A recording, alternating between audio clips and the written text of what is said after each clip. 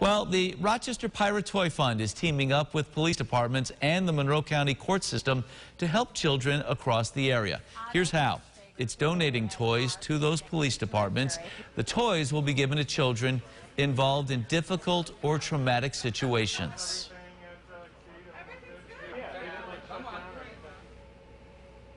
In times right now with COVID and issues in the street and public demands, the children get forgotten. So with this program again, and by expanding it now, helps the children get through their difficult times that everybody else is.